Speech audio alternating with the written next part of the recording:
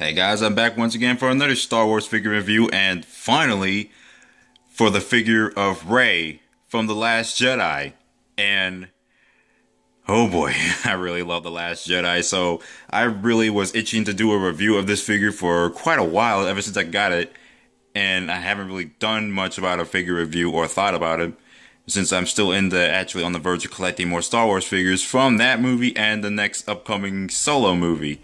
So anyways, this is obviously one of my personal favorite figures because, again, Star Wars Last Jedi, one of my favorite movies, I would say. But anyways, before I get to the figure, let's get on with the package. And it's pretty small in detail. So, we got the Star Wars logo up here in red, along with Daisy Ridley as Rey with her likeness, carrying the lightsaber at a side position. Rey, Jedi training, and that's what the figure is. And we also got the Disney logo with the Hasbro logo as well. It's kind of fascinating that the Disney logo shows up in the Star Wars figures nowadays. And this figure is a part of a Force Link collection, or just they have these bits on their foot, I guess, when you put them on. And at the back, there's displaying more about that Force Link thing. And the upcoming Solo movie will have this Force Link as well, which is really interesting. And there's the Force Link, like the main thing with Kylo Ren as well. We got the Star Wars logo up there, the information around, and yeah, there's a lot of warning signs in different languages and more information. The Disney logo again, and Hasbro as well. So, and there's also there's like two pieces of paper over here, so I don't really have to get them out because I did the last review. It kind of made it a little bit too long. So anyways, that's it for the package. Let's get to the figure itself. So starting off with that head sculpt, I would love to say that this definitely looks like Daisy Ridley, because, yet again, I do have the Force Awakens Daisy Ridley, Rey figure, which I'll just be getting out right here for just before the comparison.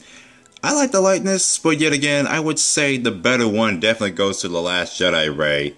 I would say it's probably because those eyes are painted in much better, I guess. I don't know, there's something about this figure that's sparkling with a better likeness than the Force Awakens one. I mean, this one looks like Daisy Ridley, but very close to. So, yeah. But I'll leave that figure to the side. That's her staff falling down. Anyway, so okay, back to the figure. This figure looks pretty detailed, and yet again, it's actually in a neutral pose, which nowadays the Star Wars figures have gotten to this route of going to the old school neutral pose style, which some people really don't like.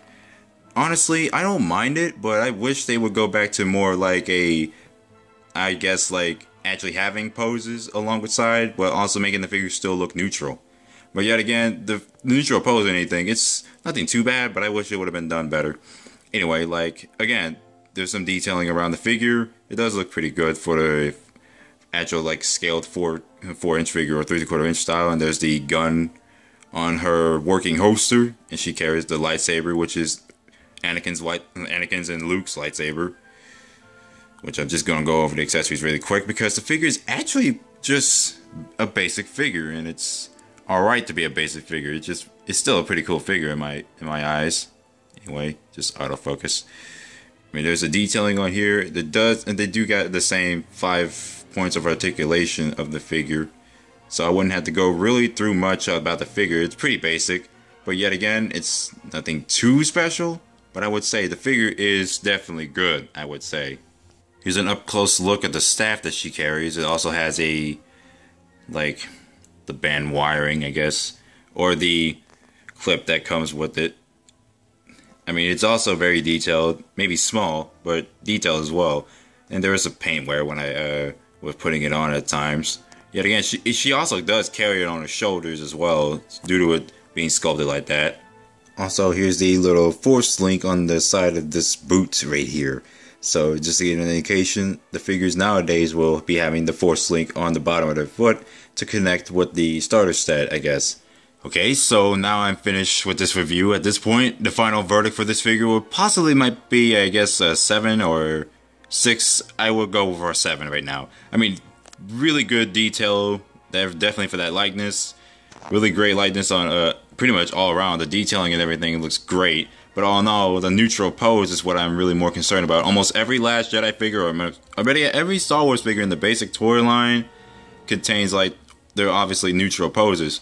Sometimes the hand moves may be different on most of the figures, but yet again, I would say the neutral pose does kind of make the figure, like, I don't know, this might be a word for it, but it definitely ain't boring, I would say. Just the appeal. But yet again, the figure's really good. I do like this figure. So if anything, I would recommend you picking this figure up if you get a chance. And of course, this is the Last Jedi Rey in the training outfit. So, see you guys later.